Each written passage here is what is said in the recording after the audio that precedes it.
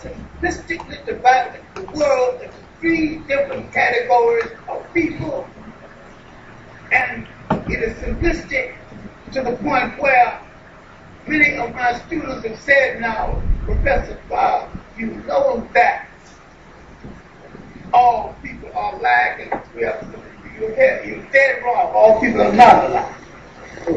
People are shaped by environmental influence, they're shaped by weather, they're shaped by the presence of food, they're shaped by the absence of food. They're shaped by attitudes that bred them into their society.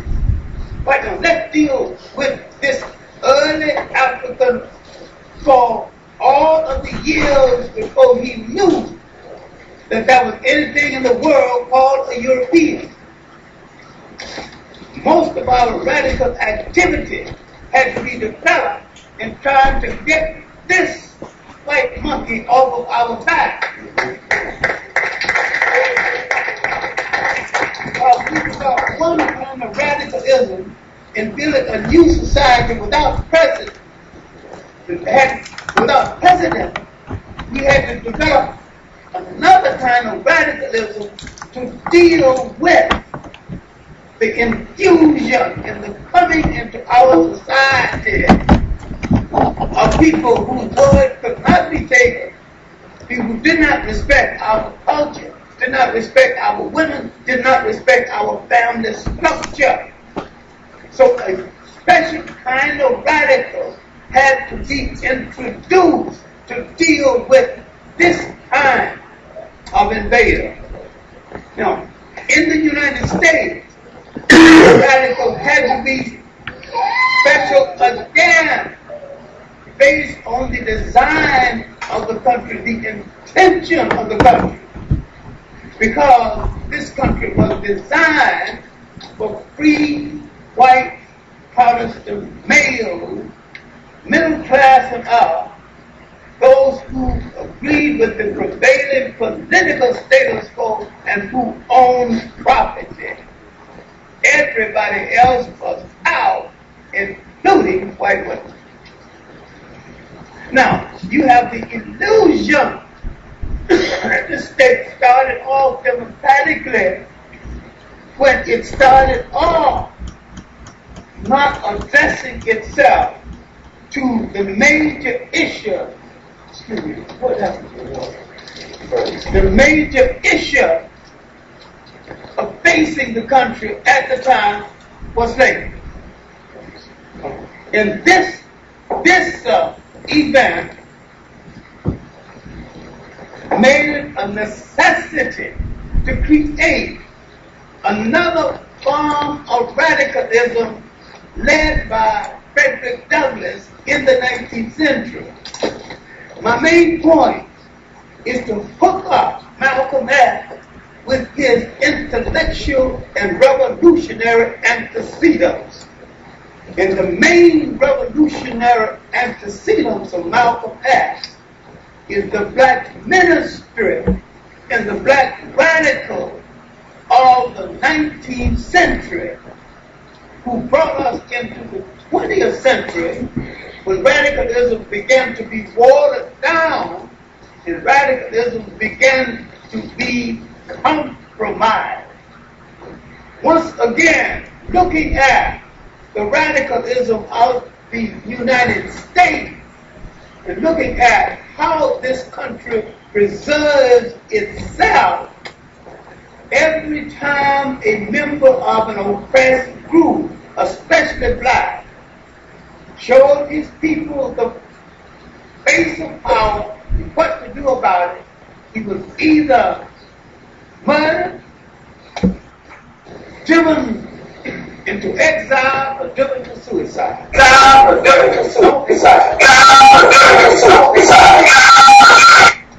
Any African person shows his people in this country the true face of power and what to do about it, guard him 24 hours a day and have someone watching the guard for fear they may not be on.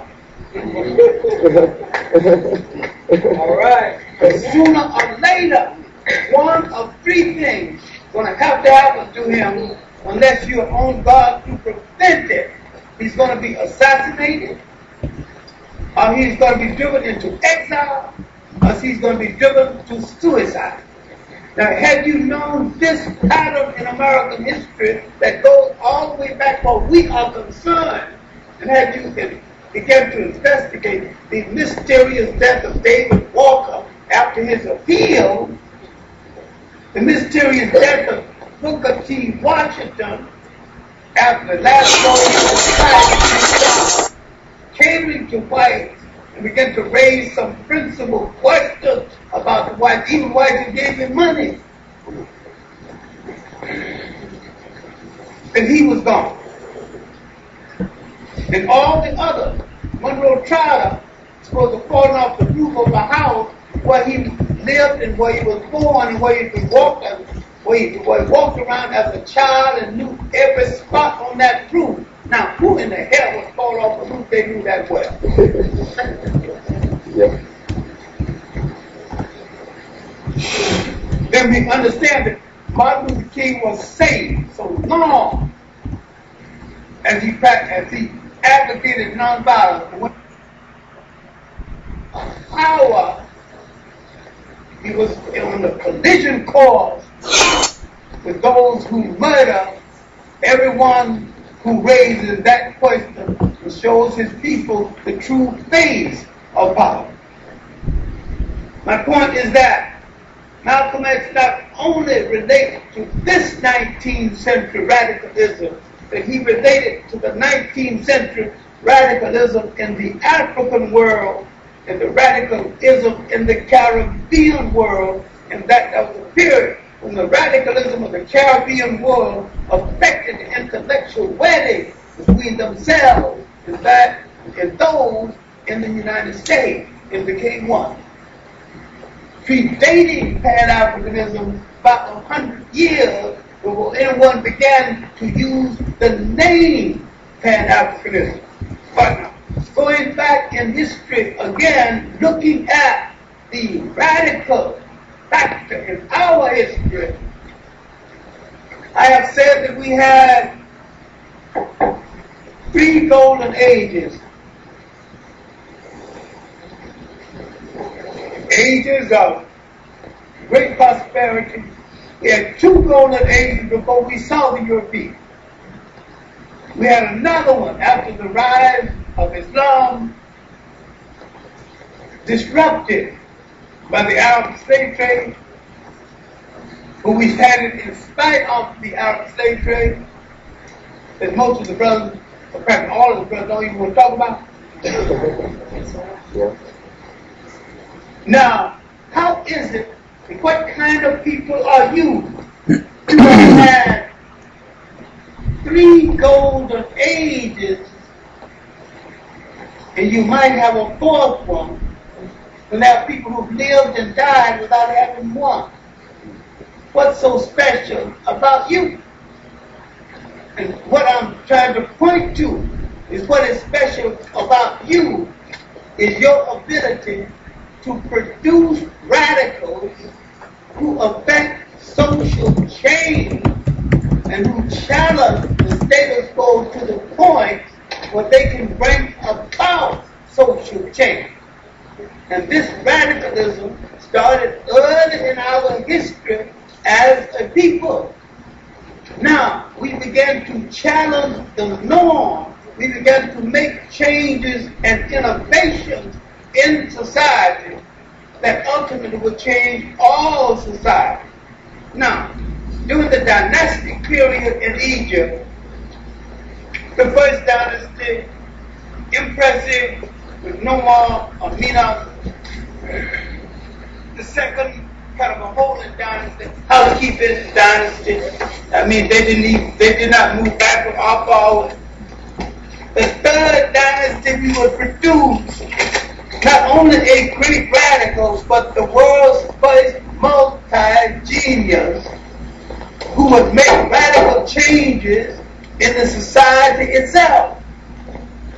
Imhotep, builder of the step pyramid, adopted the world's first physician, who lived 2,000 years before the Greek who's called the world's first physician. And if you read the Greek who's called the world's first physician, he said, I am a child of Imhotep. In other words, I am the oldest to the African who is the real father of medicine. And yet the Europeans insist on calling him the father of medicine and take an oath in his name when he, in his writing, told them, I am a child of Imhotep, the African. Now, my point is that Imhotep, in building the step pyramid, would set in motion massive building. In starting the concept of medicine and beginning, the first man to have performed an operation and gathered intellects around him, setting in motion the Egyptian mysteries and ultimately the great lodge at Luxor, that the Arabs call Luxor, the Greeks call Thebes, the Africans call Warat.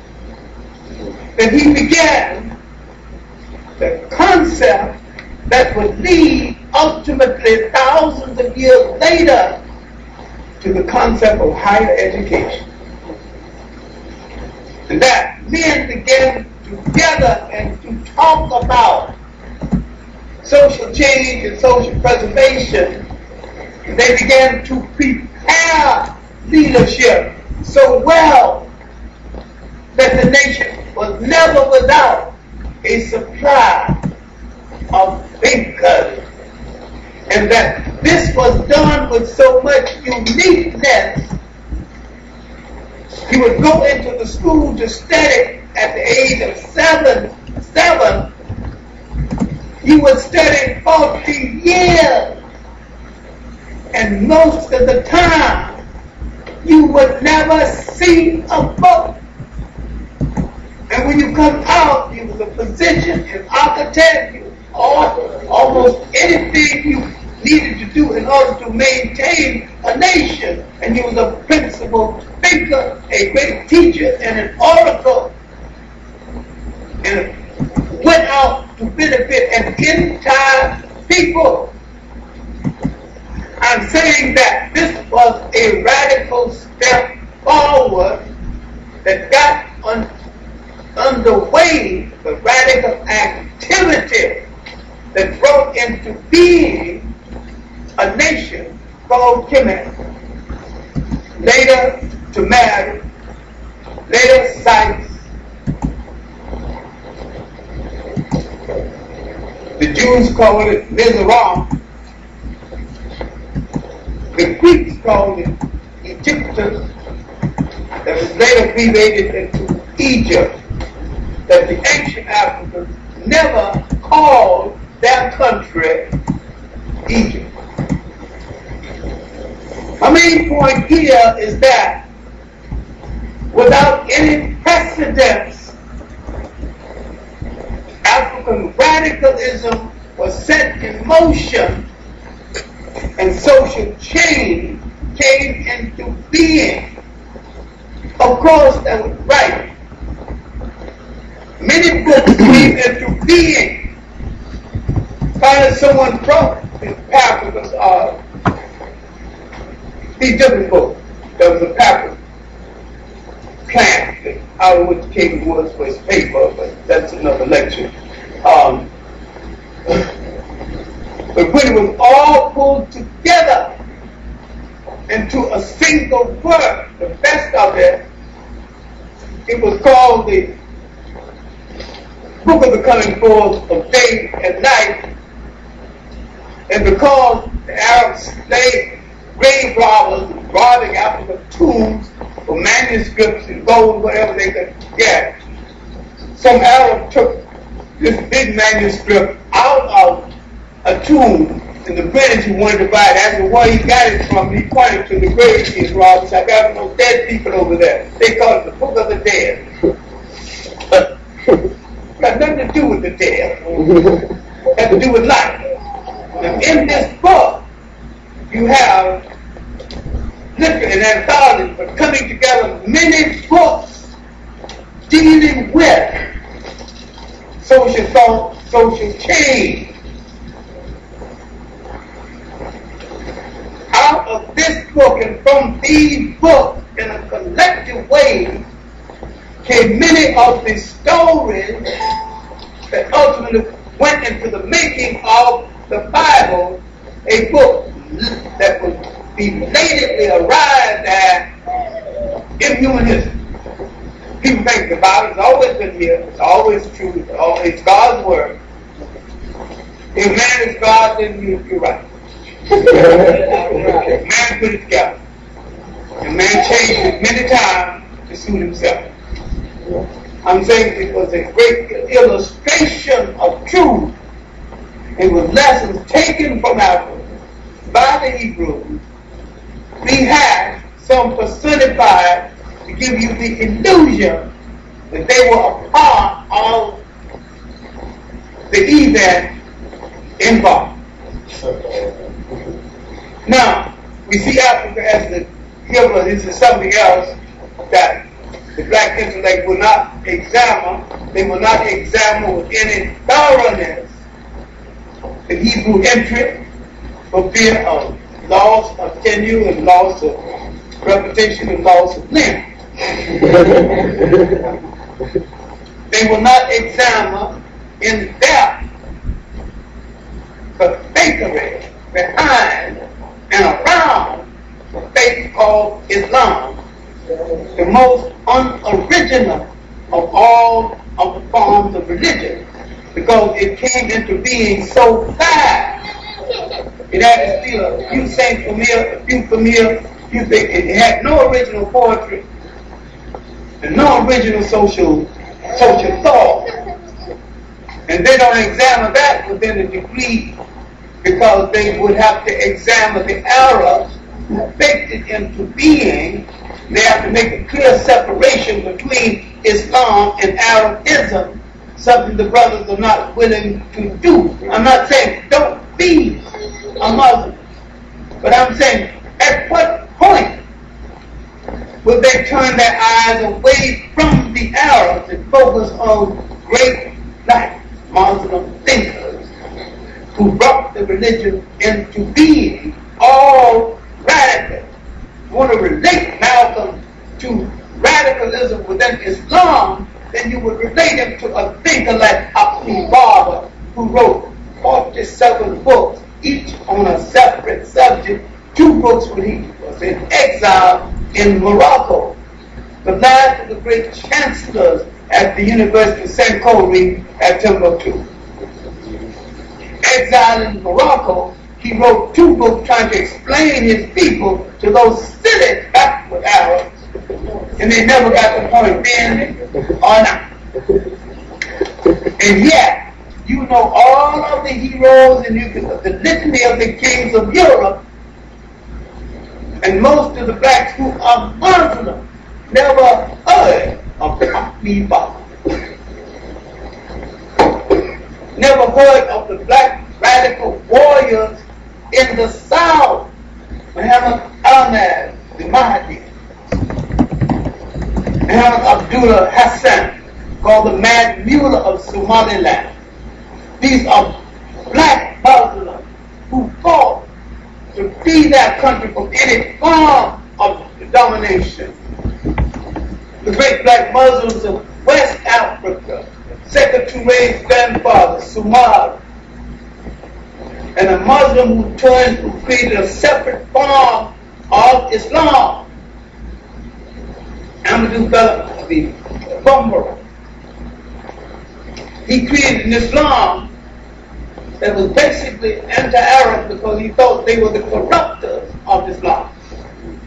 This kind of radicalism we have not dealt with. And we have not dealt with the radicalism in the creation of the literature of ancient Egypt and how the Africans arrived at what to do. We have not examined with any thoroughness the works of Sheikh Anta Diop, when in his writings on the history of taboos, he showed you that many times Africans arrived at civil law based on what to do, based on what not to do. Now, if you look now at the negative confession, although you are only interested in the 10th Commandment part of it, which Moses took, if he brought them down from the mountain, he had to take them with him because they were in existence 2,000 to 3,000 years before he was born.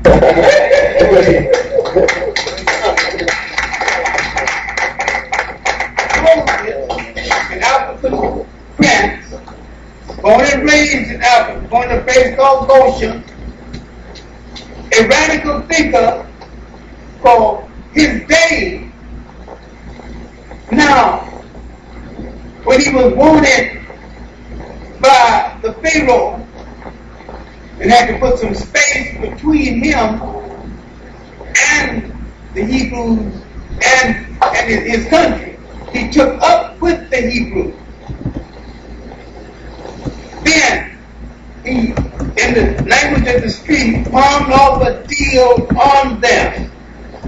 Obey my God, I'll be your leader. And what did he palm off on them? The concept of monotheism, the concept of the oneness of God as against the multiplicity of God. My point is that he was a radical thinker, but he took his cue from still a radical thinker, more radical than himself. Maybe in religion, the forerunner of radical thinker. Some people say that Akhenaten, who was Amenhotep IV, gave the world monotheism. They're wrong. Some people say that the Hebrews gave the world monotheism. They're still wrong. The Hebrews heard about it, wrote about it, personified it, and got themselves into the picture. But before their entry into Africa, they had never heard about it. What Akhenaten did is to deal with the corrupt ministry of that day, then restricting the travel of people in the country based on the fact that God had limitations and that your God could only protect you in a given space. All he did was to give them back what they already had.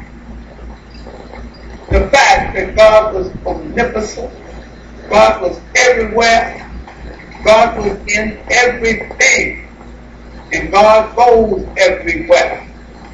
My point is that the beginning of African spirituality was a form of radicalism, because the Africans gave the world no religion. The Africans gave the world a universal spirituality. Foreigners, hypocrites, took African spirituality, misunderstanding it, converted it into cults and religions, and put one against the other, and tried to prove that each one of them were the favorites of God. Therefore saying that God is love and God is merciful and God is kind.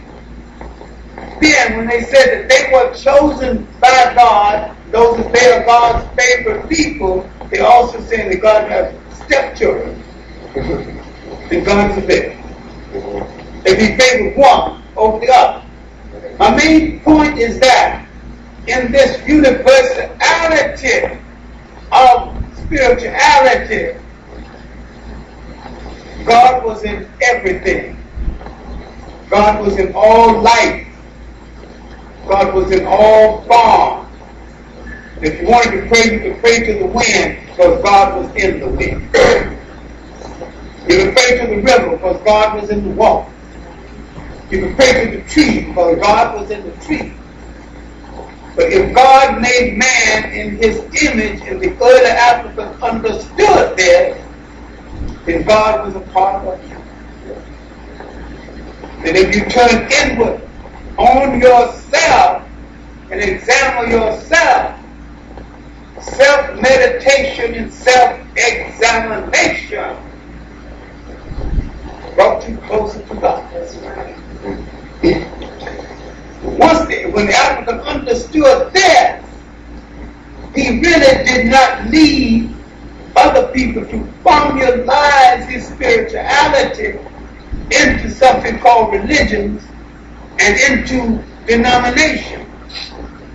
It was a radical step forward because no one had ever done that. Okay, my main point is that this kind of radicalism guided Africa through the first and second golden age, and that Akhenaten came close to the end of the first golden age. And that's the recovery of independence.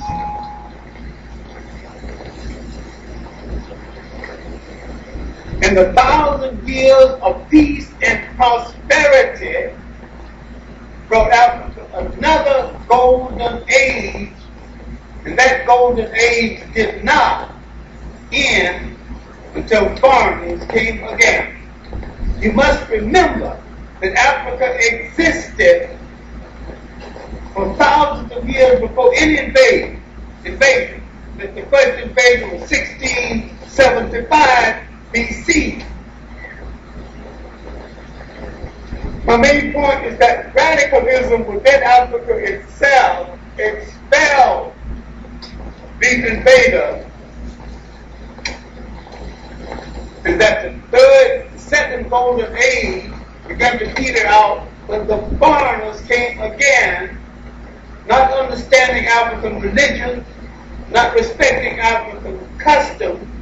First the Assyrian, 666 BC, then the Iranian, 550 BC, then called Persians. And they were so brutal that Africans cried out, "Oh God, if you cannot send me a liberator, send me a conqueror who will show some mercy." Now you can understand why when the little Greek called Alexander, sometimes referred to as the Great, when he knocked at the door, he didn't have to knock very hard. He was like any other invader. He was a raper. He was a raider of the granary of Egypt to feed his soldiers. But he realized one thing, that Africa was the home of the religions of the Greeks. That African radical activity had brought into being basic religion. And all of this had happened before the entry of foreigners. Before the foreigners arrived, Africans had already embarked on a radical course. They had created one of the most intelligent systems known to the world, matrilineal. They knew then that if you had a god, you had to have a goddess. While Western man tries to defy nature, African spirituality was to bring man in harmony with nature. And bringing man in harmony with nature, he would bring man in harmony with his relationship to the woman who gave him birth. And because the African had no fear of women, before Alexander arrived, the African had created a system of lineage where the women rode at the head of her army. Women did not come to power just because they were women. They had to wait their turn like anyone else. But when they became head of state, they led their armies in battle, other than send them in battle. they engage in radical activity and social thought and equality. Chicken the little book, The Culture Unity of Black Africa, is very good on this point. And part of his book, Africa, the Politics of a Federated State, is also good on this point. And his book, African Pre-Colonial Black Africa, is good on this point. But a group of essays he wrote for the Journal of African Civilization, especially his essay, African Contribution to Civilization, the exact sciences. This points to African radical activity in the sciences before the European could make a bar of soap. What we need to do is to look behind this slavery curtain and see what happened to African people during this period of radical social change. And we need to understand the price Africa paid for internal weakness and how it had to deal with this week. The first invaders coming in 1675 is because an internal weakness developed in Africa, and Africans had to deal with that internal weakness and basically lost some of that independence while making the transition. Again, weakness set in, and people began to move into Africa, again taking advantage of that weakness. African people have always been the prize to be captured by other people, principally because we are the world's richest people. We have always had and still have things that other people want, think they can't do without, and don't want to pay for.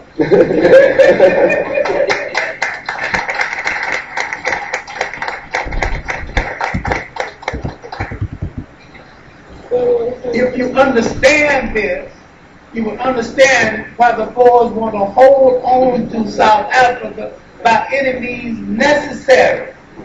Because when they left Europe, they were soiled, religious malcontent, Calvinists. If you understand how the Europeans demeaned religion, you will understand that the Boers wasn't wanted when they left. And yet, being Calvinists, they belong to a religion that says that they are ordained by God to rule over the lesser breed. They've declared Africa lesser breed. This brings me to the 19th century and the examination of radicalism in the 19th century and how this 19th century radicalism relates to the antecedents of the radicalism of Malcolm X. Because his spiritual, intellectual, and religious cousins appeared during this period. People who would ultimately engage in activities similar to him. And that Malcolm X is the continuation of 19th century radicalism more than any other.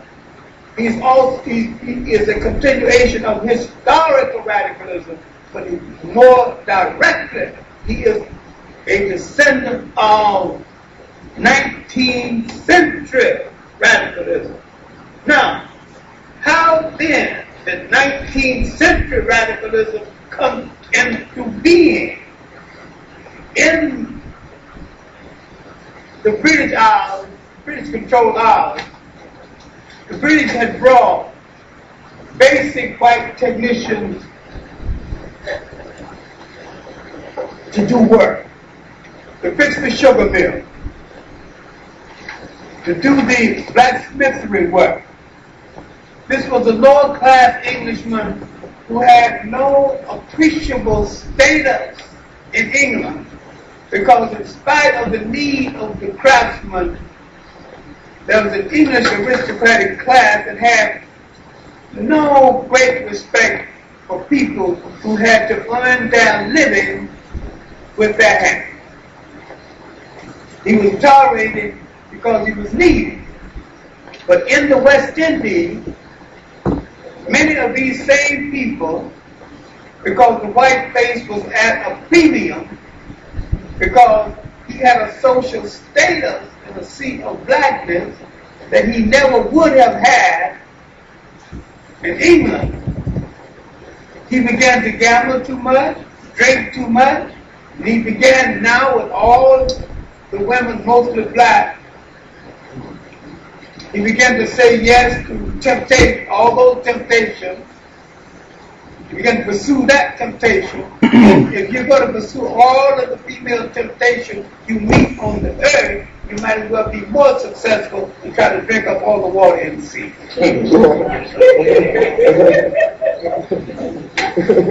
It's an impossibility. You can push the rest, push up on it.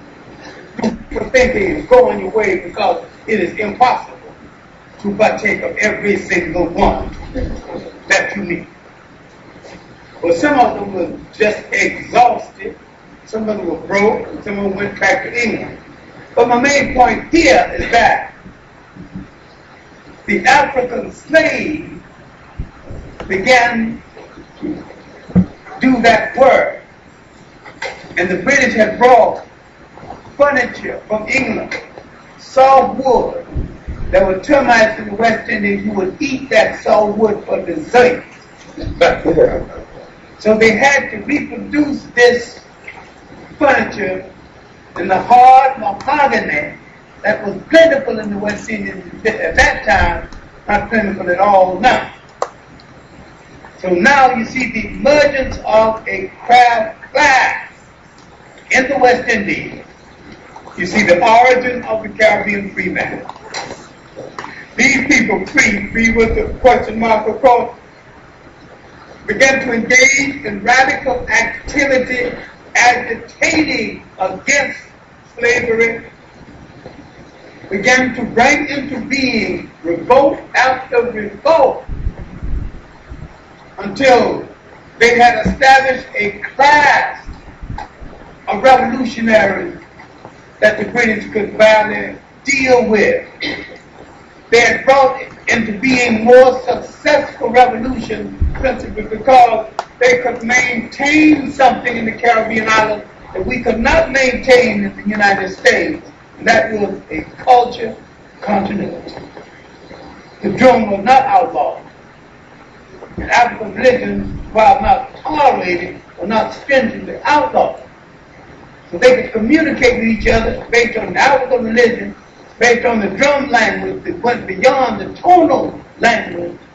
So you had a guarded island of freedom in the Caribbean islands. Now in the New England states of the United States, many blacks brought in as slaves because slavery was basically a New England thing. This is another lecture we need to give, because most people think, oh, it is much more. The South had most of the slaves, that slavery was a Southern business. Slavery was not a Southern business. The Northerners sold the slaves to the North, to the South. And when the Northerners underwrote the abolitionists, the South, you bunch of hypocrites, you sold me the slave, now you're sending these damn abolitionists around here to take slaves away. I don't ever want to be on the side of defending the South when they call the Northern a bunch of hypocrites for selling them a slave and trying to take the same slave away from them and pretending they're so goody-goody. That now if they were hypocrites, they still are hypocrites on the same issue of the relationship of African Americans to the rest of the country. My main point here is that out of this free class came thinkers, people who could read, people who could write newspapers. Came a class of Caribbeans who affected the intellectual wedding with a similar class in the United States. This is the origin of the 19th century radicalism in the Caribbean and the 19th century radicalism in the United States. A same form of radicalism appeared in Africa in the almost physical radicalism in the anti-colonial war, and the further radicals didn't appear in Africa in any great numbers until close to the end of the 19th century.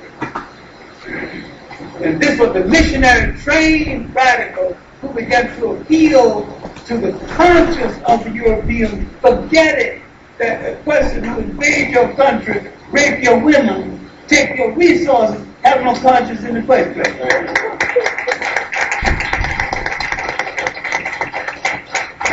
But now, dealing with this contradiction in Africa, the colonial war, where they went military to the field, at the end of the 19th century in Africa, in West Africa, they began to produce men like Casey Hayford, great lawyers like John Mansa Sabah, a school of radicals coming out of Sierra Leone and out of a college called Fort Bay, now the University of Sierra Leone.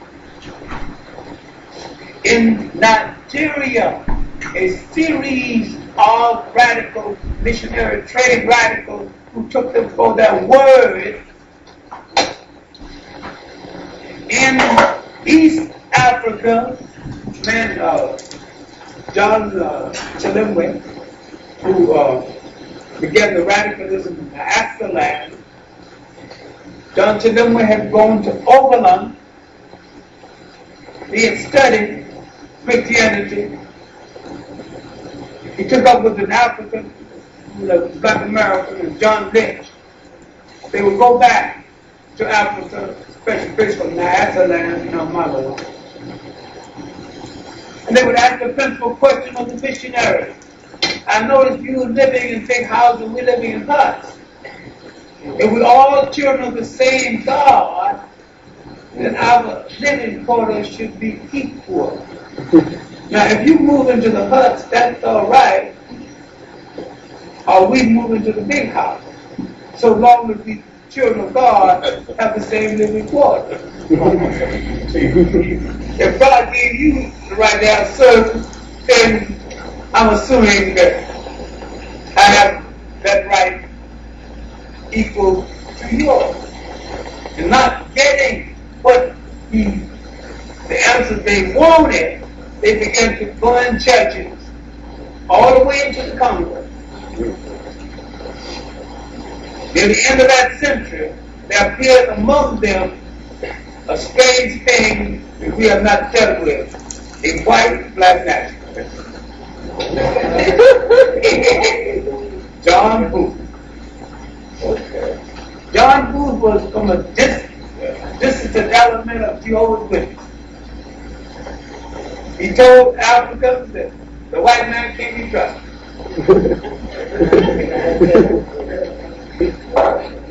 To his everlasting credit,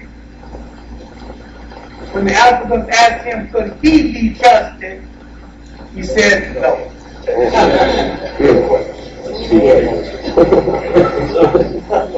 Chilimwe and John Lynch brought off what is called the Niassa Land Uprising.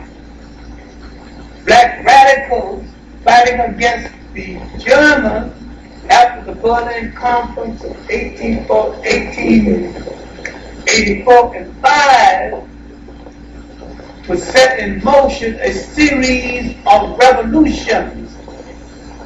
The best known, the Meja revolt in what they call Tanganyika. These Africans who go into battle, dashing themselves with what they call holy water that would deter a bullet. I'm not saying it did deter a bullet, but that's what they said. And they would dash themselves with water, water, Magi, Magi. This is called the Magi Revolt in Tanzania. In Southeast Africa now, Namibia, the Germans wanted to create a bastard race by cohabiting with the Herero. Did not know that the Herero woman never cohabits outside of her group, not even with another African.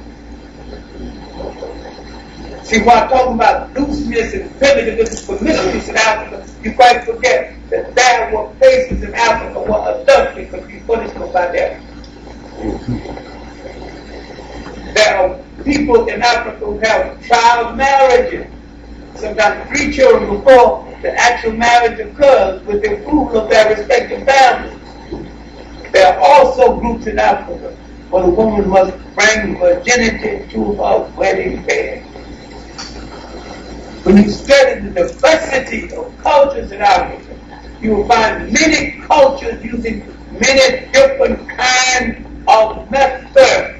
But my focal point now is on the radicalness that appeared in Africa during that period. My main point is that at the end of the 19th and early 20th century, in Southern Africa, organizations that ultimately would lead to the founding of the first ANC. That the ANC faltered at first, stimulated by the visit of Bishop Turner that we'll come to a little later, an African who became a cop-out, John L. Dubé. And then he changed, he became such a cop-out, being the first African to go to a university in Southern Africa, Witwatersrand, still in existence. To impress his wife, sponsor us, he wrote a scholarly book called The Black Man is His Own Worst Enemy. In order to atone for this later on, when someone showed him what a fool he was, he went from village to village, laying the foundation for the early ANC. The early ANC was no communist. It was a different organization than now with the infusion of communists who may well be traitors to the ANC and who may well be informers to the South African white government. Yeah. You have to walk very carefully. Someone else will carry your coat. Now,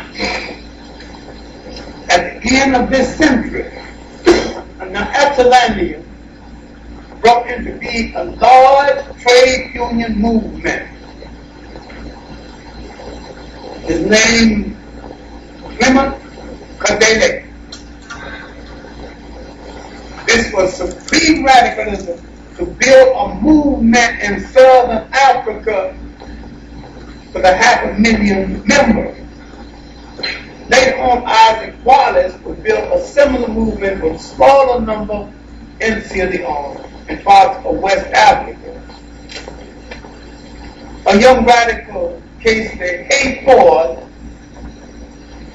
after the exiling of King Trempey, and after the last Asante War led by a radical woman, gave Asante War, Casey Hayford would start a demand for the return of the royal family and convert that demand into a demand for independence. When he died in 1931, he sent for his leading student trained to take his place, Joseph B. Longclaw, to send for J.P. And he said, J.P., the mantle is yours. You can understand that Africa has a custom of passing the mantle, choosing your successor before you die, and making sure He's going to carry out the program you have designed and making sure that the people approve of the program and approve of him. All of this has been done before the death of Case Hayford. But Case Hayford being the radical insane, one of the bewhiskered Irishmen who thought that he was at least Jesus Christ, and on some days he condescended to be Julius Caesar. Two nuts. Not even words. But they have romanticized it. And Dickens' folk Tale of Two Cities got quite a lot. Also, Ron Coleman in jail. Better thing is a far more better thing I do than I have ever done. All of this movie fakery give you the illusion that a revolution occurred. The rights of man, a beautiful declaration, didn't help in the French working class because the fight then was the maintenance of the slave system that helped everybody in France, because some of the work filtered down to the lower classes. Building the ships, purification of the sugar, sorting the tobacco. So the slave system had begun to reconstruct and rescue the economy of Europe. Now the American Revolution, another page, was an argument between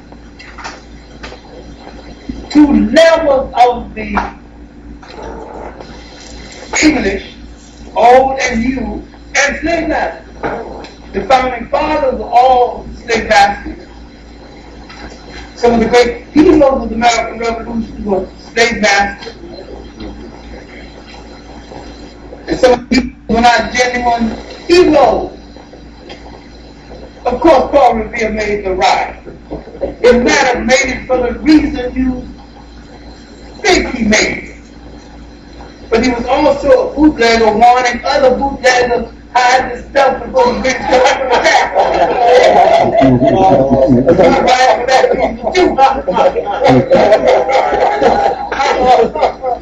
I didn't say he didn't serve his nation. But he served his fellow bootleggers also. A lazy critter, a good craftsman, good tinsmith, but he was making more money selling this booze. Why should he work all day making concentration? He can sell a pound of liquor and run and get away. So my main point is that during this period of revolution, you've got to look at the radicalism of Prince Hall. And you look at the Masons of today who have no relationship to Prince Hall, and they should stop calling themselves Prince Hall Masons because they don't have any of the principles installed in this organization by the radical Prince Hall. They told him if you're a preacher, you get respect. He became a preacher. They told him he got no respect. They told him if you own property, you get respect. So he owned property. Nothing changed. They finally told him you've got to have an organization.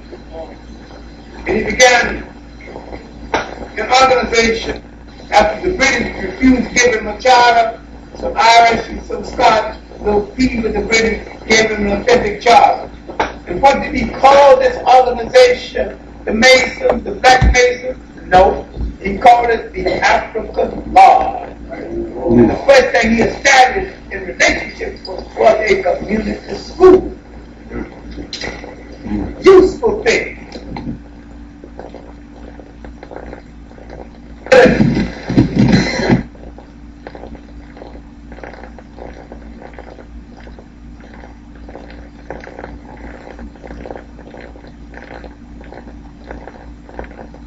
19th century, early part of the 19th century, the massive slave revolt, Gabriel Prosser, 1800, then Mabezi, 1822, Nat Turner, 1831, David Walker's appeal, and here we got to look at David Walker, because if you read David Walker's appeal and read Malcolm X's message to the grassroots, you will see a similarity. I'm saying, here you have an authentic forerunner of Malcolm X in David Walker and his famous appeal.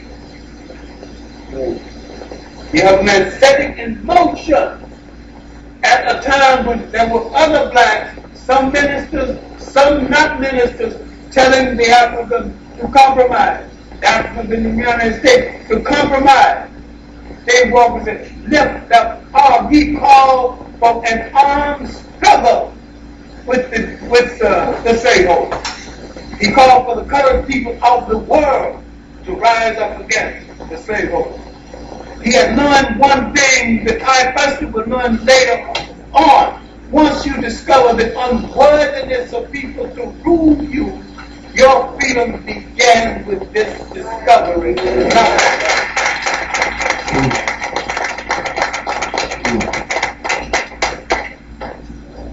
Now, now, the finest example of a leader to emerge during this first half of the 19th century, Frederick Douglass. Now, Frederick Douglass was not a perfect human being, and too many times we lack the ability to extract from human beings the good that they can do without expecting them to be perfect in every way.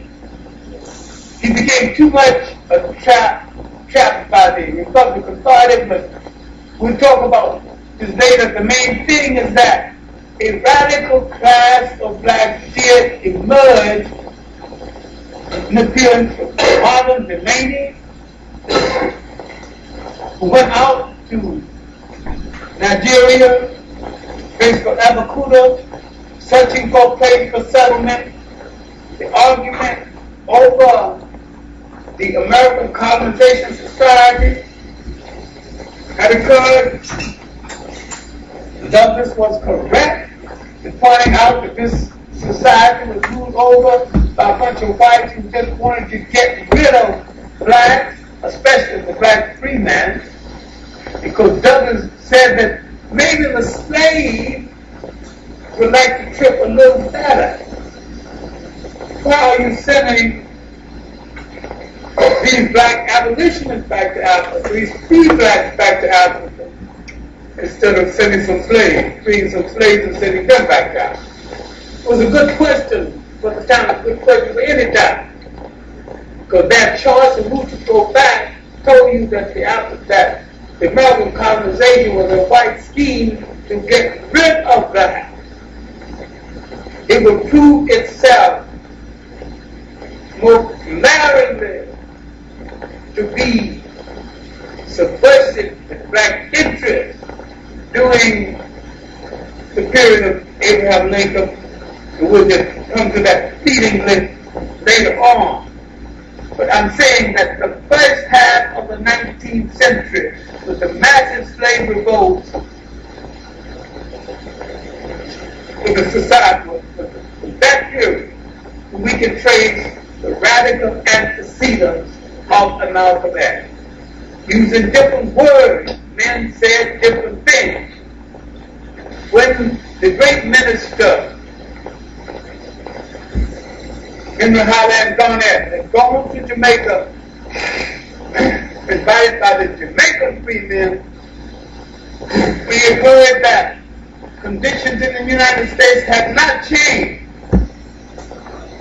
He thanked the Jamaican host and told them, if I am returning to the United States, I'm not returning to ask for integration because I do not want it.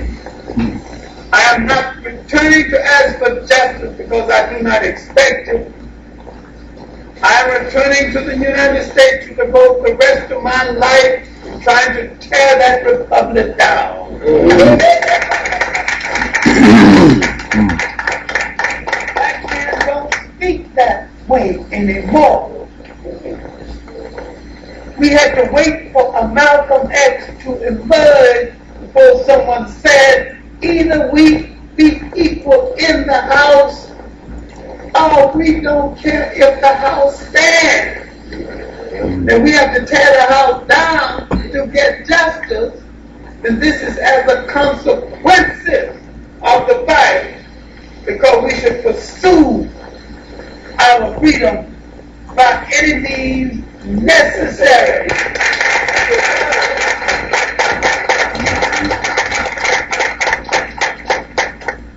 And when he began to tell animal stories, Malcolm X was going back to the African methodology of teaching. When he was talking about the fox and the tiger, when Elijah Muhammad looked at the spectrum of white oppression and said that that's devil. Now, Elijah Muhammad understood something which we do not still understand. Whosoever is in charge of the hell in my life is my devil.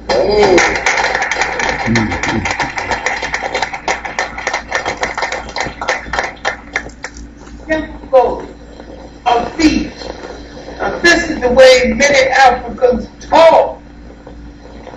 So Malcolm X was not only in keeping with African folklore of teaching, he was in keeping with Caribbean folklore of teaching, he was in keeping with the world folklore of teaching. Because Africa illustrated stories by telling animal stories. Now let me tell you one to illustrate the point. It's a Nigerian story. An Igbo, the Igbo, a snake riding down the road on a horse, and he saw a frog who shook his head and bit him. Said, Mr. Snake, you don't know how to ride the horse. Let me show you. The snake got down and let him gallop and show him how to ride the horse. And the snake got back on the horse and conceded that the frog could ride better. Then he looked arrogantly down at the frog, walking on the ground without any means of transportation, and said, to know is one thing, the habits of not.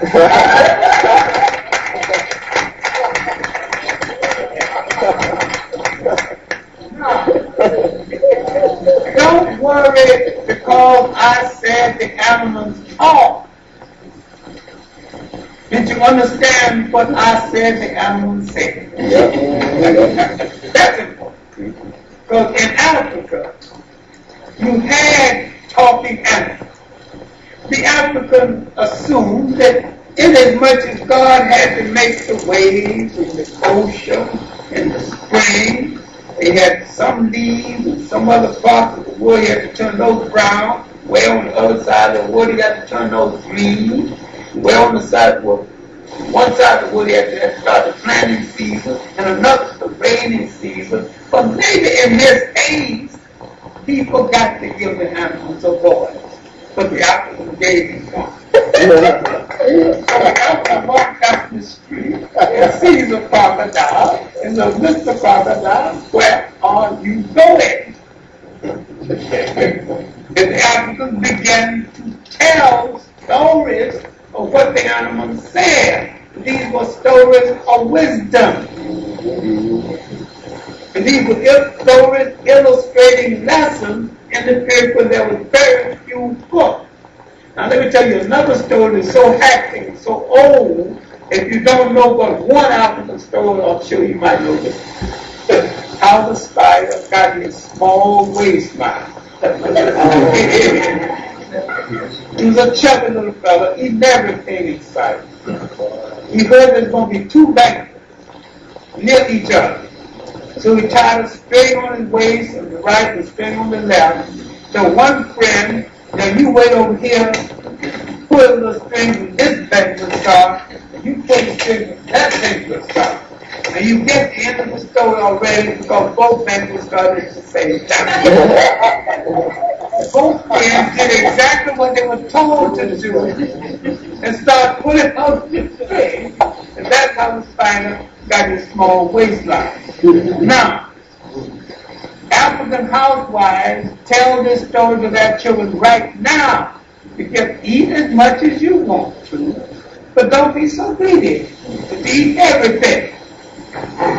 Well, why couldn't you just say it straight away? Then it wouldn't be the beauty of the poetry. Because Africans like to illustrate the lesson before they say the lesson.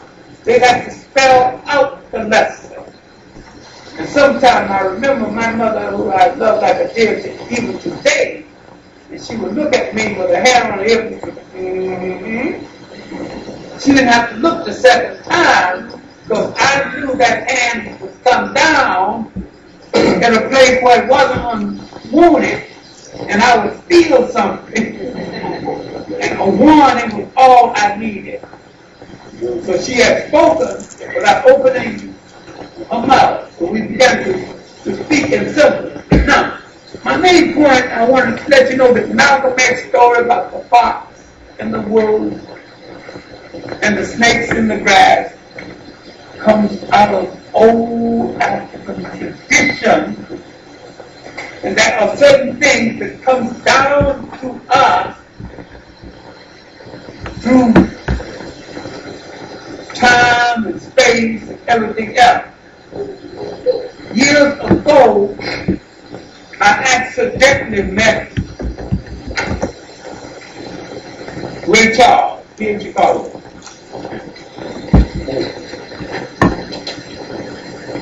I said, Mr. Charles, I believe the secret in your singing, what makes your singing so distinctive, is that there is a protracted cry in your voice. These are the wailings of the slave ship coming down through the years, through the bloodstream, down through history. I meant exactly what I said. He said to someone, who is this crazy cat? I wish I could see him.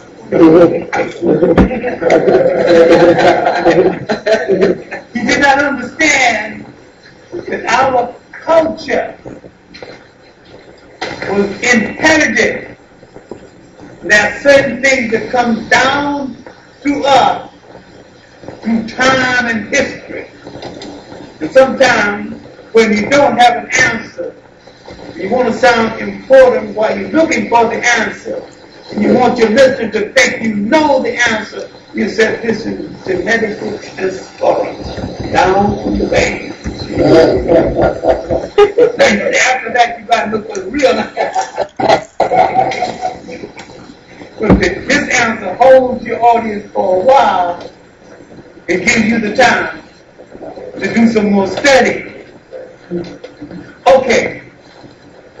My main point again is to relate Malcolm X and his story and his teaching method not only to ancient Africa, but to the teachings of the deity known as Jesus Christ. Now, how can I do this? Easy. Because very often, Malcolm X taught based on what was in front of him right then. He taught a lesson based on current reality. Now, to understand a Malcolm X, you have to understand this. Now, I have said in a previous place that in another time and place and under other circumstances, a Malcolm X could have been a king and a good one. He could have made a nation and he could have destroyed a nation. And he was the finest example of leadership to emerge from the working class in Black America in this century. And he was clearer on more issues and came directly to the heart of more issues than any man we have produced in this century. He did not have the time to intellectualize around this issue.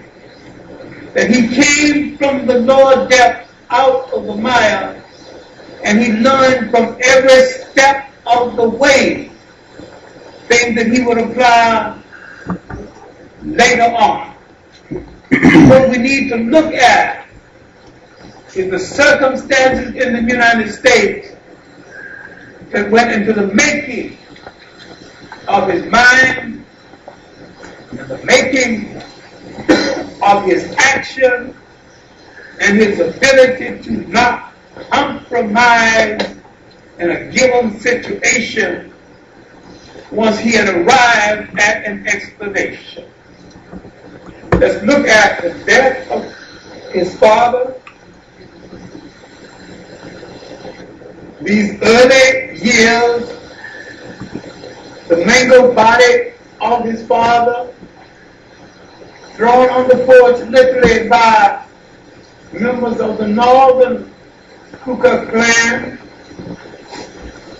his mother going slowly insane, the children being taken away, his early years in school when teachers discouraged him from aspiring to anything higher than that of a carpenter, planting suspicion in his mind about what he could be. Then his gradual growth, never getting out of his mind the fact that he grew up in a society that was programming him to be a servant of the society rather than to be a beneficiary of that society.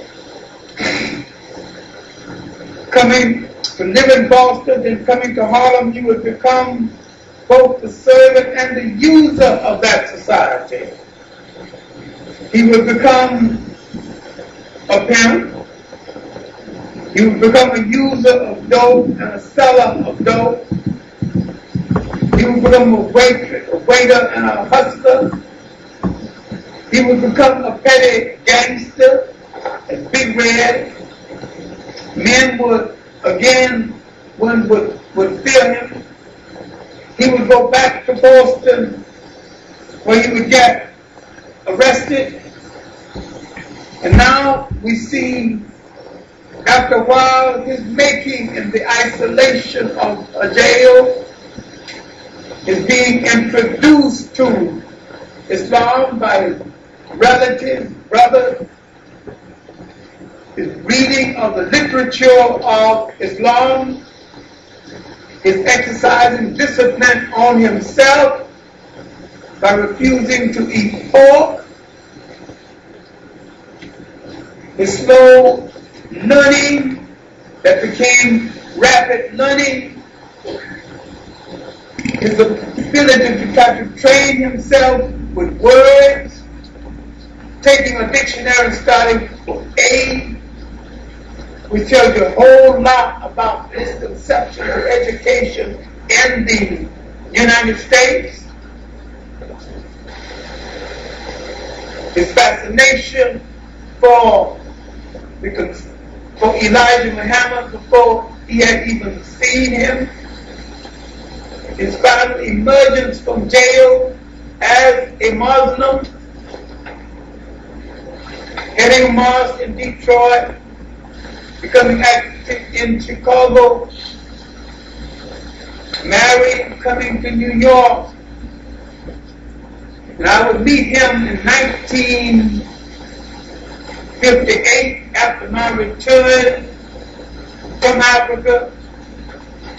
I was head of an exposition called the African Heritage Studies expedition, the first expedition of its nature in New York, and he was one of the exhibitors. And he came in because his group had stalls in the exposition. He would come in and see how they're doing, and he would come in and talk to different people. And he had said nothing to me other than hi, and to acknowledge the fact that I had done a good job at making sure that his people had good space while they were noticed by the different people attending. He let it go at that until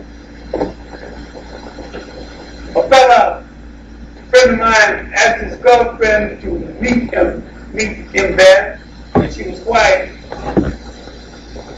And she was standing talking to me, and he waited until she walked away and came over to me and said, "Who's she?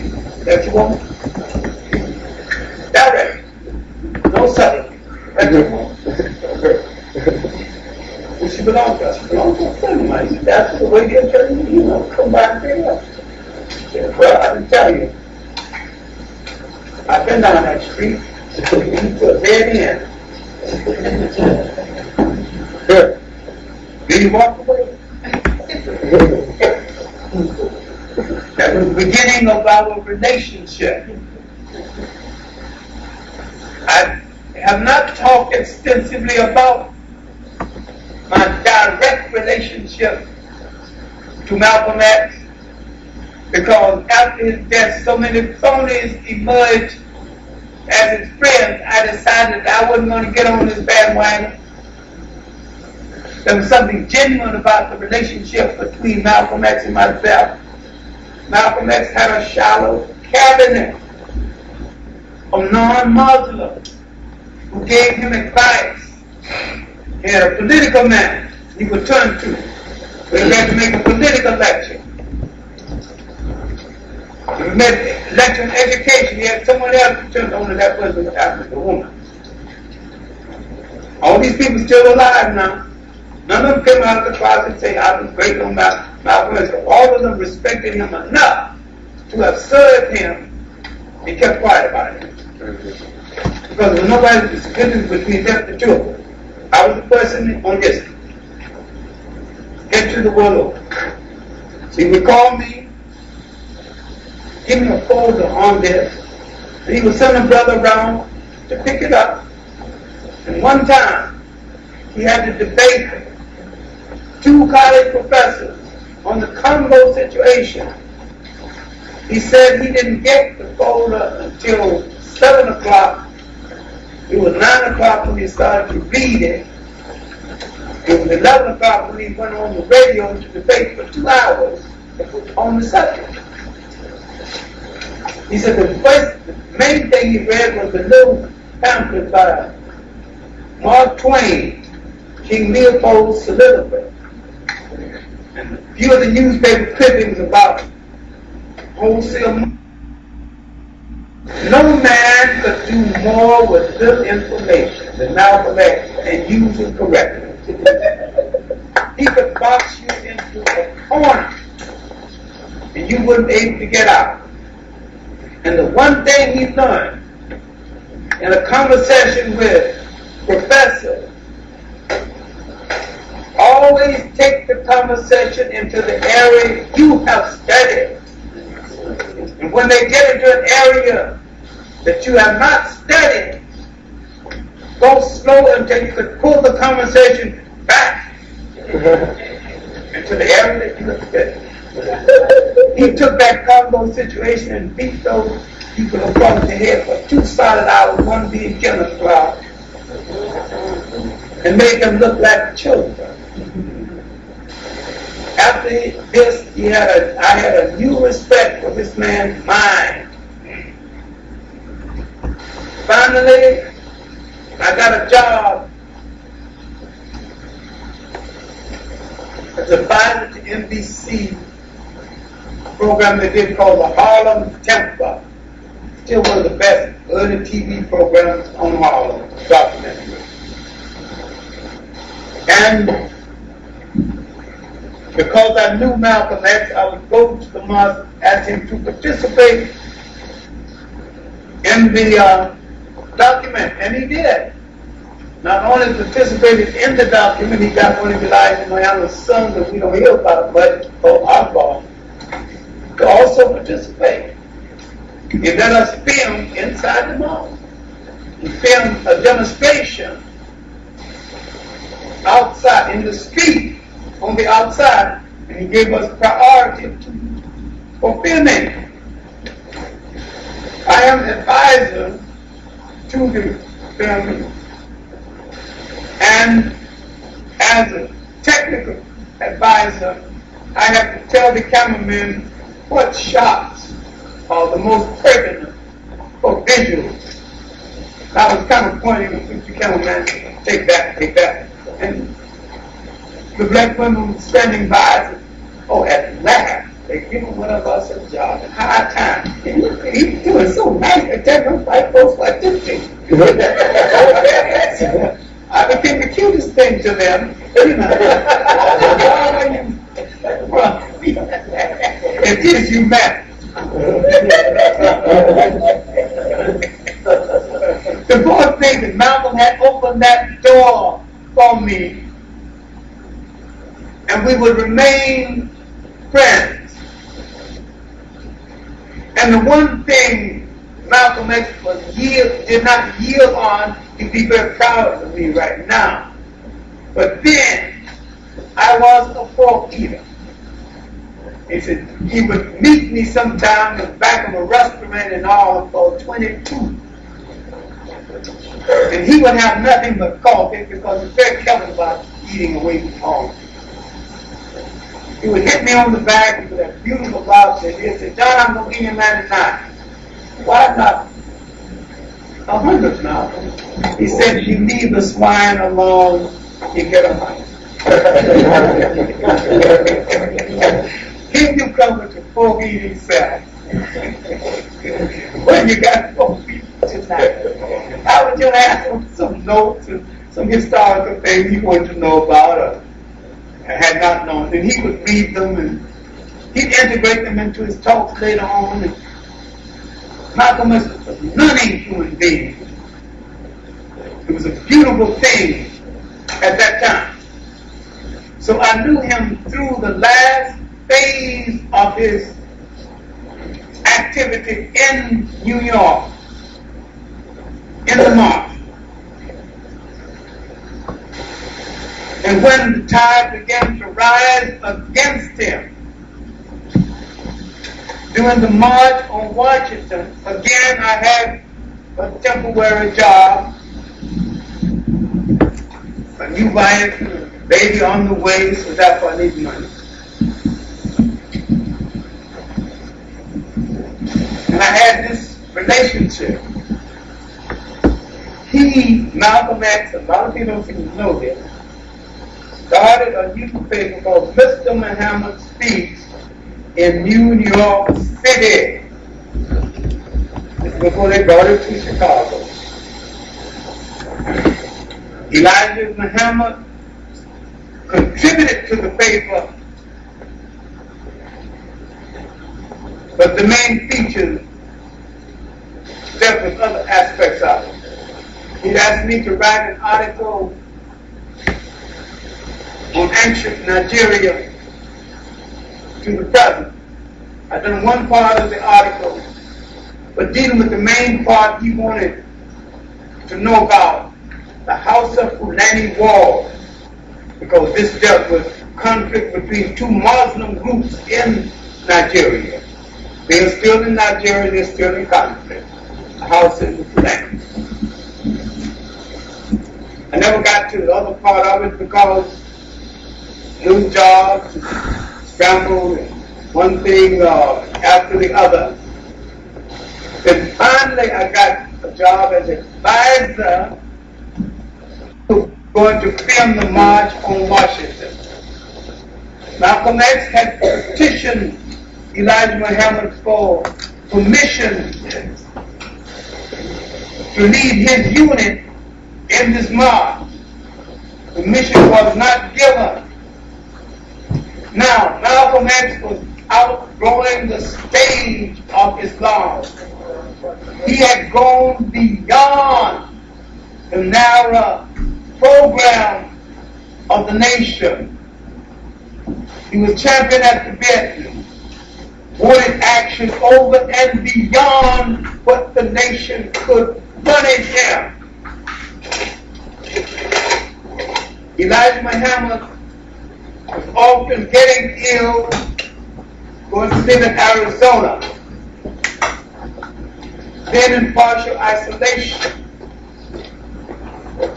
The fruit of Islam, built by Malcolm, had former hustlers, former jailbirds, former murderers, former con men, and opportunists who never lost their trade, though in the movement. They began to suspect that if Elijah Muhammad died, Malcolm X would be the successor. Malcolm X knew them well enough, having trained them, he knew which one would even turn on him. They began to spread rumors within the group, within the Muslim movement, about Malcolm. Then finally came this speech, and Malcolm was answering a question, not even a part of his speech. After the death of Kennedy, he said something about chickens coming home to roost. The rumors about Malcolm had already reached Elijah. Elijah suspended Malcolm for 30 days. Malcolm acknowledged all the secretaries that Elijah Muhammad allegedly had gone with and had children by. It shocked Malcolm to the point where Malcolm X loved the old man to the extent that he wanted to even find a quote in scripture that would justify what his father had done. To Malcolm X, Elijah Muhammad was the lost father that Malcolm X never had. The father that left him early in his life.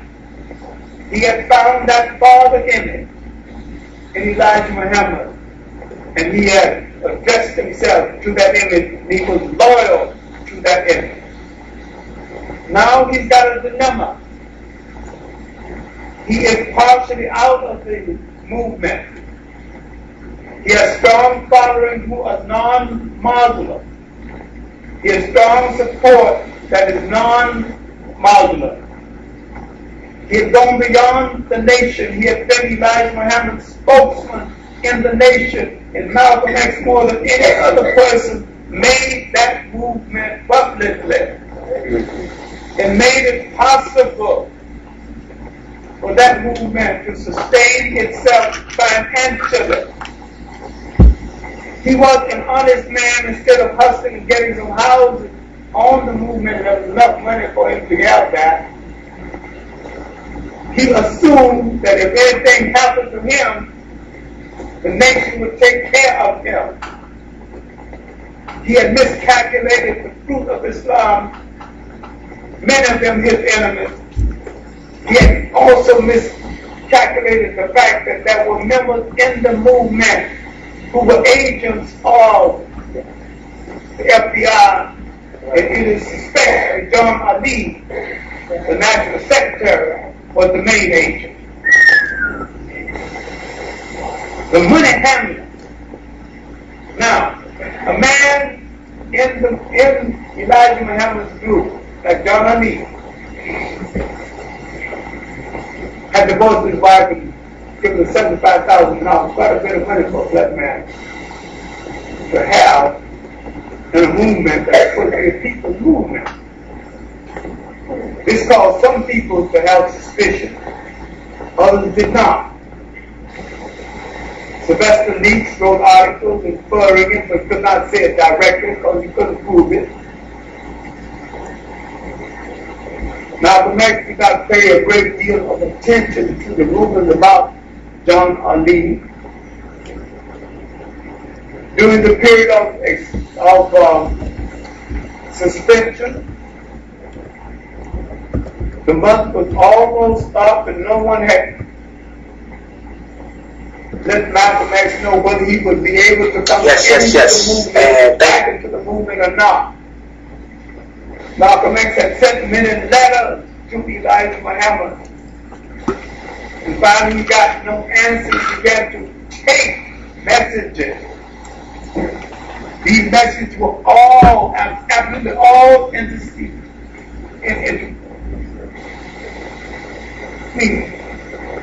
Elijah Muhammad never got intercessor. So therefore, Malcolm X attempt to compromise. Malcolm X telling Elijah Muhammad, we have something here that is good for a people. We should not let it be disruptive. He offered to go back into the nation and just as a preacher and to give up his other public activities, which was a great compromise indeed, which would have made Malcolm X essentially a servant to the Muslims, but not a servant to the vast number of people who respected him who were non-Muslims. It was a big compromise because it's a compromise he didn't care to make that would cut him off from a whole lot of people.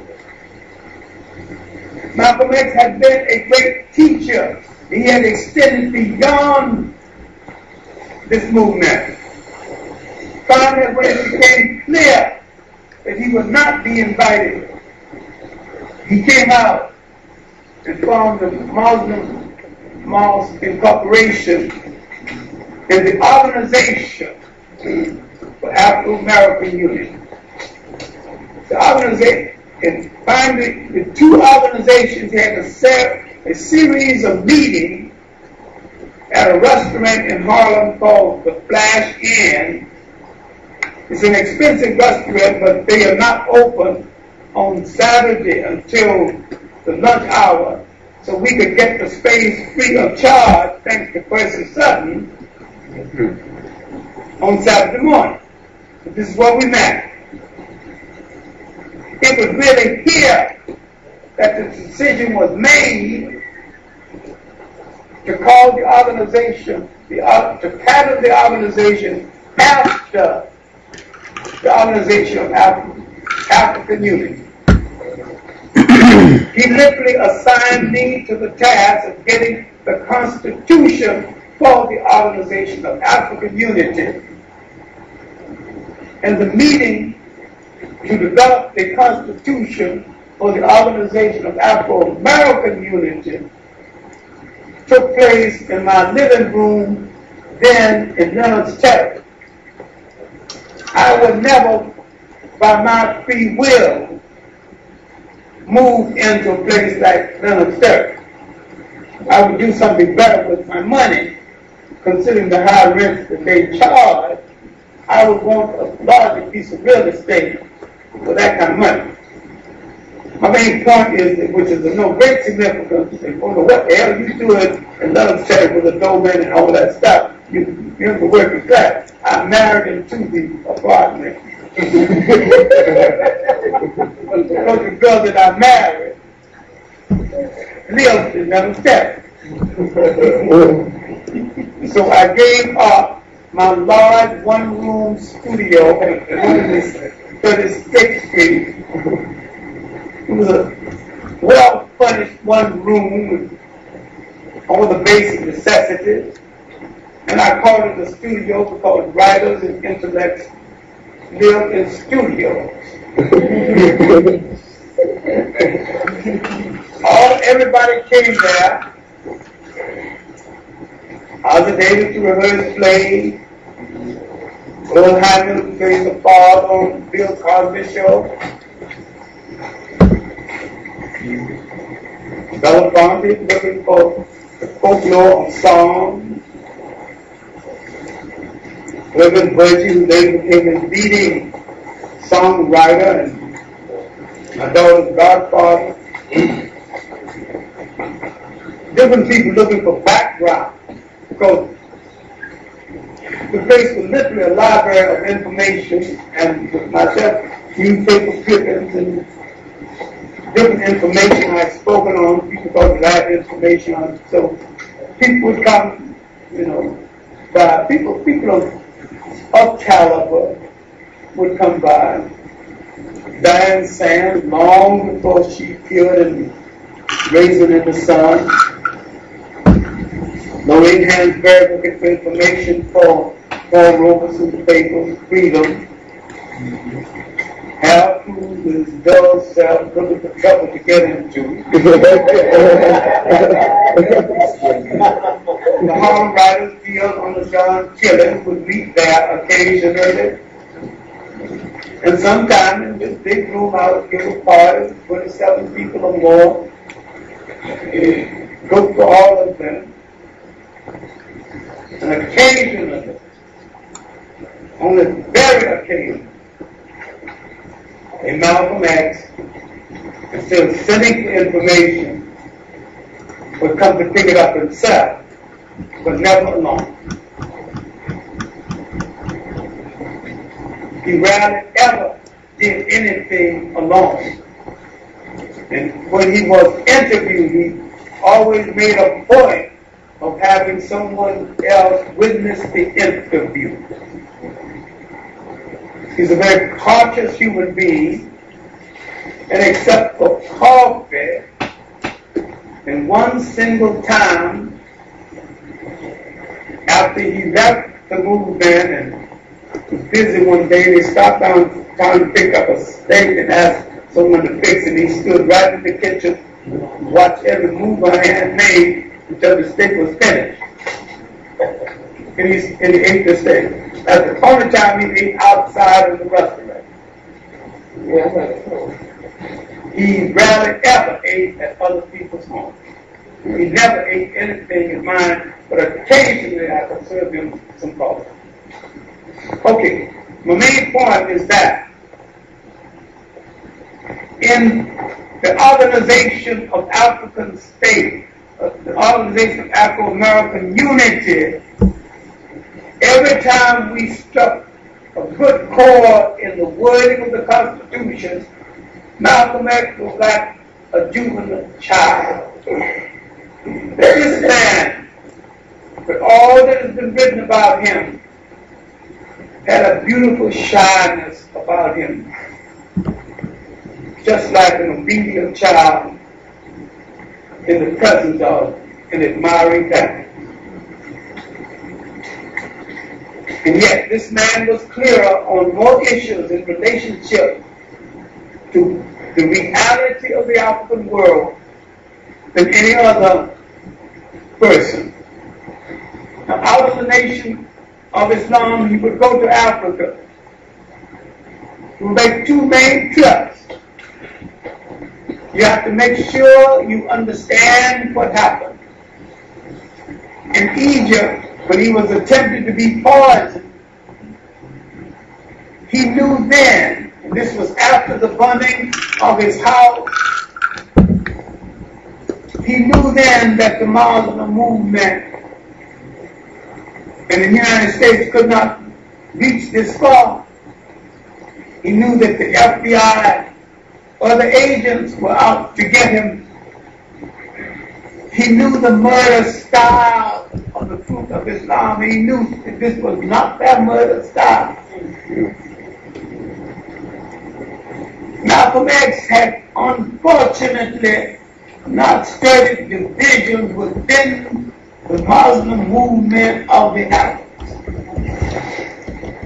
One group of Arabs, thoroughly corrupt and debased as a mangy dog, uses Islam commercially.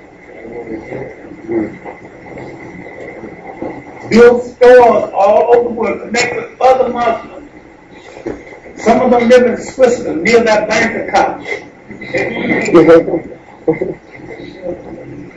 Two people bidding for him, he don't know either one. Unfortunately, he leaned in the wrong direction. And he leaned toward those who were also capable of being manipulated by CIA, the FBI. Malcolm X knew the long arm of the intelligence community that extends to French intelligence, British intelligence, and the intelligence system of the colonial world, that he is facing a larger force than the feet of Islam. On his way back, he wanted to stop in Paris. He was prevented from in Paris. He wanted to stop in London, and he was prevented from entering London. On the Hajj, he had seen black Muslims, brown Muslims, white Muslims, all worshiping in Mecca.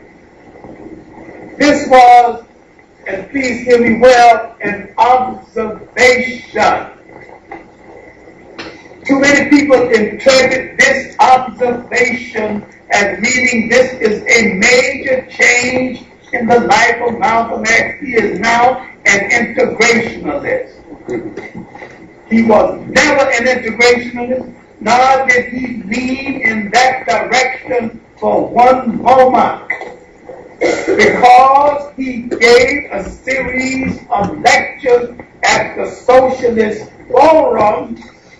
The assumption with the socialists, mostly the Trotskyite socialists, that Malcolm X was leaning in that direction. Now with the doors that were open to him when he was part of the nation closed, he had to turn to other forums. He had to turn to other platforms. So the Socialist Forum, the militant forum that newspaper called the Militant, gave a series of forums because Malcolm X accepted that invitation more than some others because there was no comparable space available to him, and he had a new kind of audience. His black audience was following downtown anyway, but he spoke downtown or uptown. He had basically a black audience. Now he's got a sprinkling of whites. He is calling on the whites to teach other whites who wanted to help, wanted to integrate. He's calling on them to inform other whites about our plight for them to get directly into it.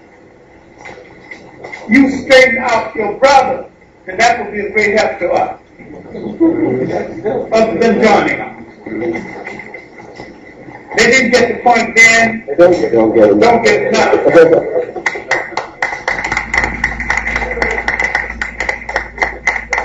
Now, a man named Reitman began to put material together on Malcolm X.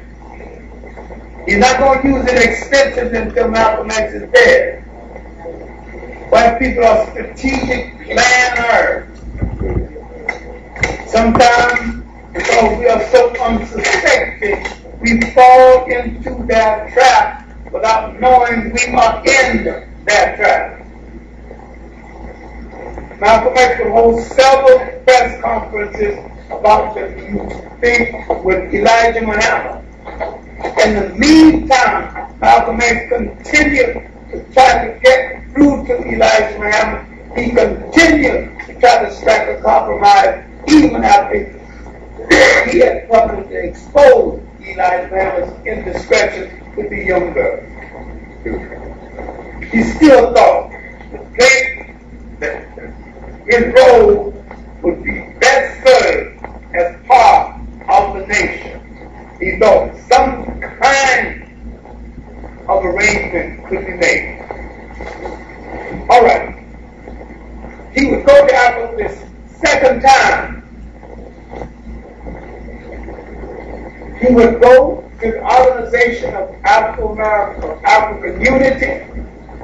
He would go and sit in as observers, and he would get 8 African nations to sign an agreement that they would now bring the problem of Black America to the forefront of the world community as a human rights issue other than a civil rights issue.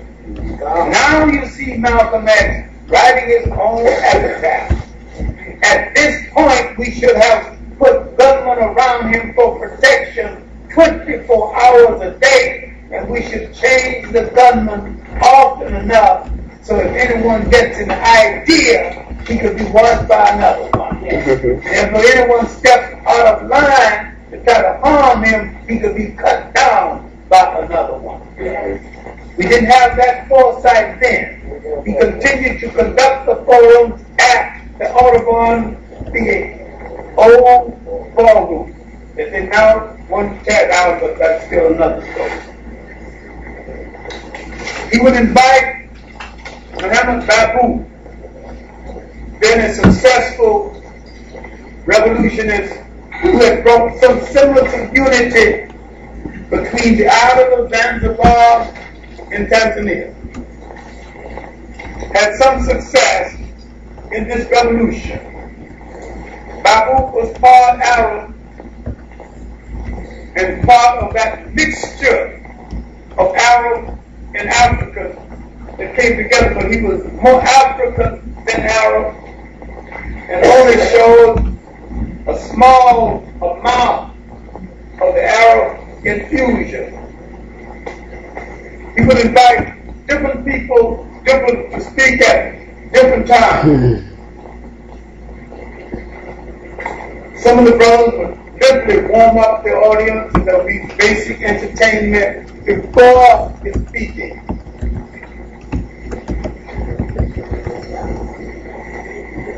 Arthur Davis, who'd been supportive of him, other people have been supportive of him, consistently tried to persuade him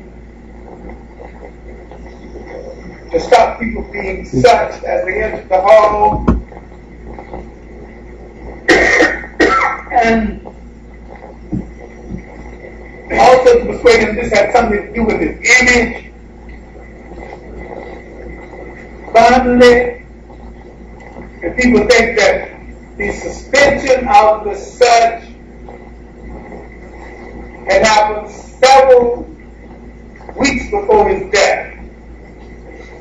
The first week he suspended this such, there were no men standing in front of the stage, some with rifles.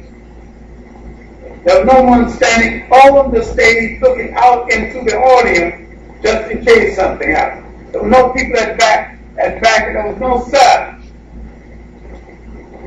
Malcolm X had been fatalistic about his own life. This could have been a revolutionary error that we might have to correct. When a revolutionist becomes fearful of his life, the people that he is a revolutionist about, the cause that he is a revolutionist about, should throw enough protection around him to take away his fear.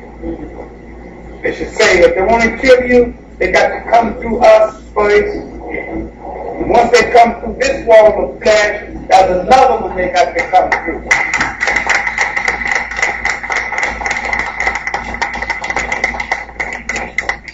The protectors of Malcolm X should let them know that if you come to take a life, bring a life with you, because we intend to take some too.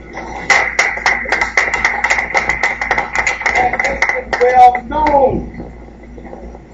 there could have been a justification for the removal of the sun. Another unfortunate thing is that Earl Grant, who was one of Malcolm's photographers and bodyguards and personal friends, was also a sharpshooter. And had Earl Grant been on stage with his rifle watching watching with those eagle eyes he had when that man stood up. He was been on his way to his grave. But blood would have cut him down. It would only take one shot. This man was an expert rifleman in the army, trained killer. Mild as a lamb if you leave him alone. But if you ruffle him, you got an enemy not going to be easy to deal with. Okay, he's not on the stage. Nobody's watching in the back. The policeman, formerly stationed at the door or outside of the door, absent.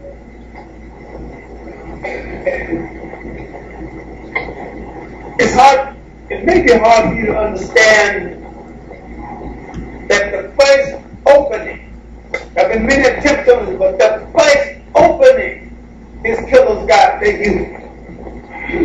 That Malcolm X was killed the very first week the sun was started. He was not killed weeks later. He was killed that very first week.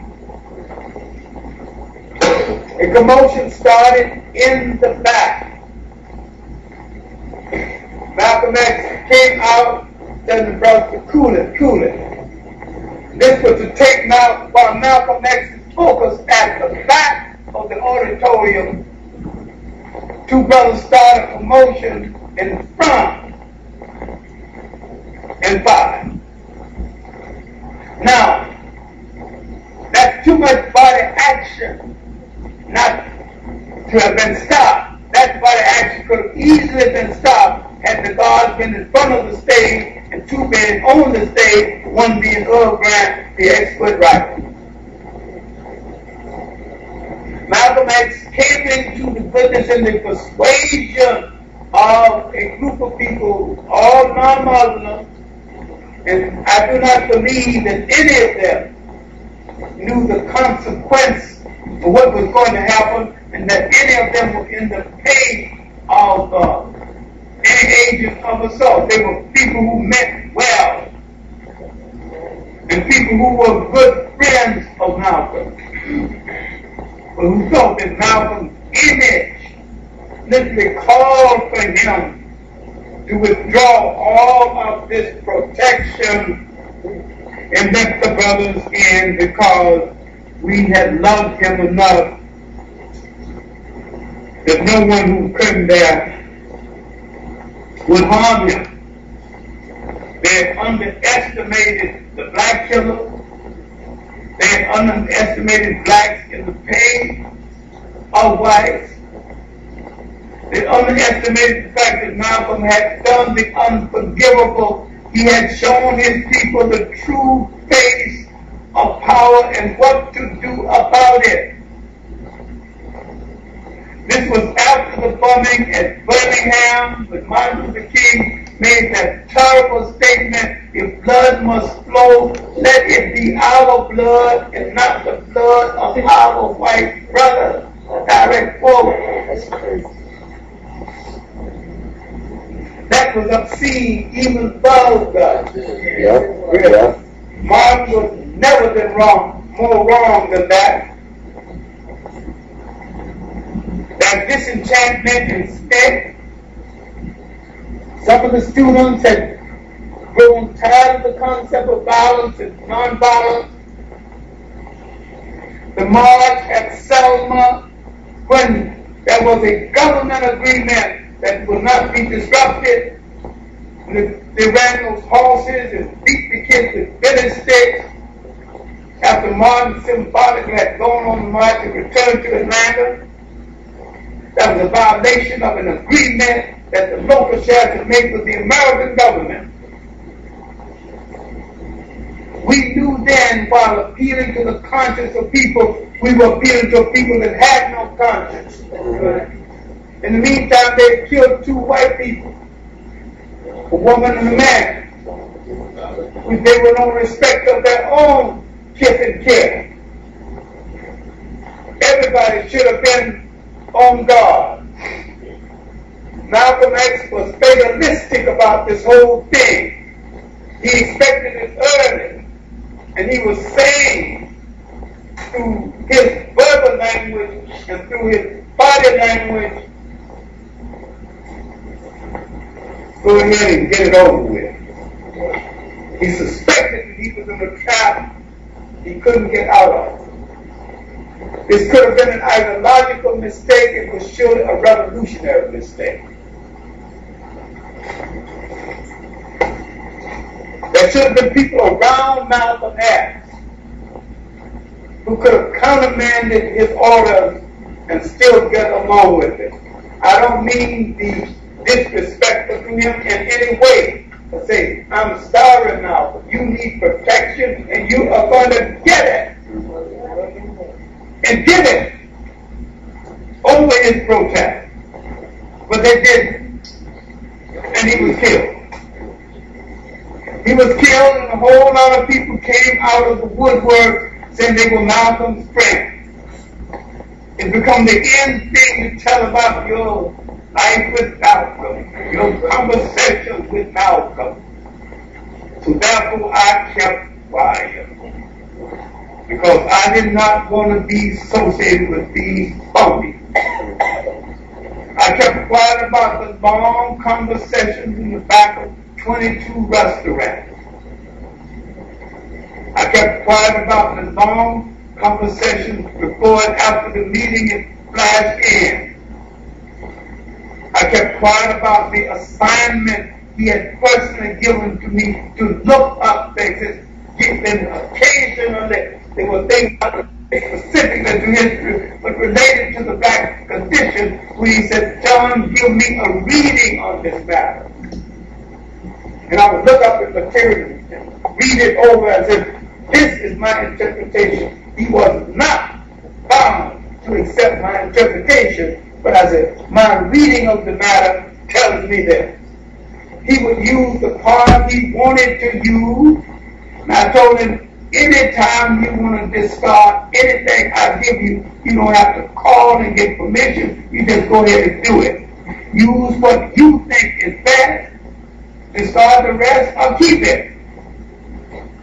We do not have a kind of relationship when I'm so sensitive that you must make use of everything I give you. So it continues. Betty would tell me later on that people called Malcolm all through the day. She didn't know who some of them were, but he had left the word to her that if John called, let me know. And he always returned the call. Sometimes some gosh darn hour in the night when I think even God had gone to bed.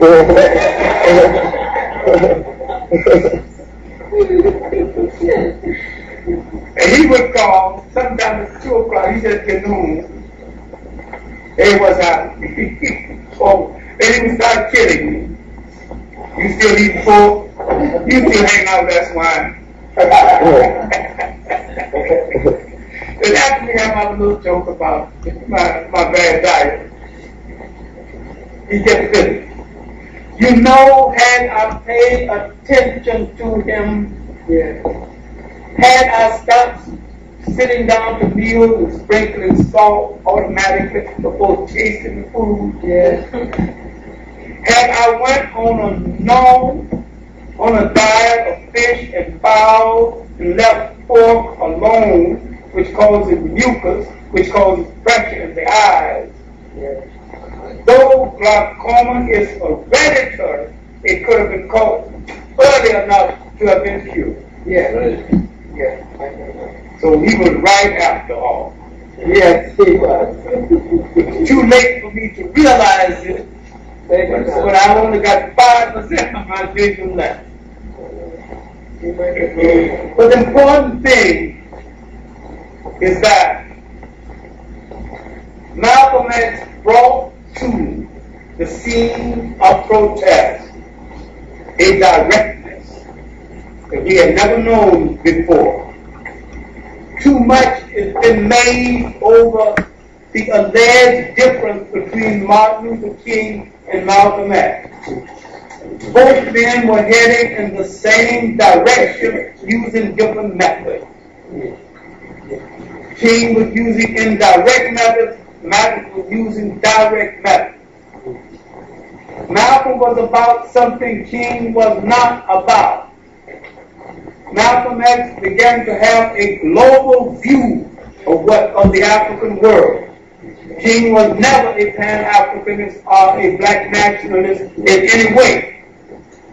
King hung into the concept of the Judeo-Christian ethic, not knowing that it was the Judeo-Christian ethic that got us into the slave trade and it kept us in bondage.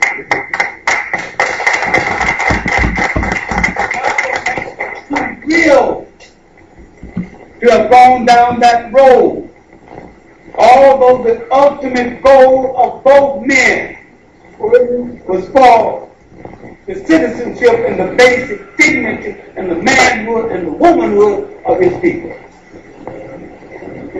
White people create conflicts where there are no conflicts. And we are mishearing our greatest messengers because white people told us that a conflict existed between them. So therefore, people began to criticize Du Bois and had never read one word of Du Bois. People began to criticize Marcus Garvey and had not even read one word of Marcus Garvey. People began to criticize Booker T. Washington's educational program and had not read any of the two books written or pulled together by Du Bois and Washington on education, and did not understand these two men were not enemies. They were two men who grew up in different environments and had different points of views about the same things based on that environmental growth and that class growth. Du Bois from New England, Washington the former slave from the South, Alabama. These two men were not expected to look at the world the same way. And while they had a difference of opinion, they did not have any conflict. So Malcolm X would emerge in the 20th century, the intellectual antecedent of a Bishop Turner, coming at the end of the 19th, early the 20th century, of Edmund Wilmot Blyden, who went out to Liberia. Tradition is part of his history. All right. I have simplistically divided the world into three different categories of people, and it is simplistic to the point where many of my students have said, now, Professor Farr, you know that all people are alike and we are